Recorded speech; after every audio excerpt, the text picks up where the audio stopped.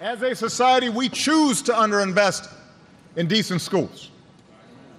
We allow poverty to fester so that entire neighborhoods offer no prospect for gainful employment.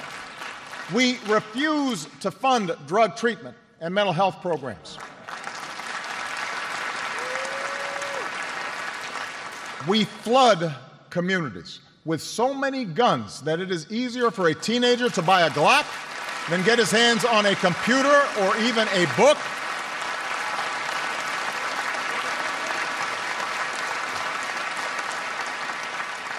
And then we tell the police, you're a social worker, you're the parent, you're the teacher, you're the drug counselor. We tell them to keep those neighborhoods in check at all costs and do so without causing any political blowback or inconvenience. Don't make a mistake that might disturb our own peace of mind. And then we feign surprise when periodically the tensions boil over.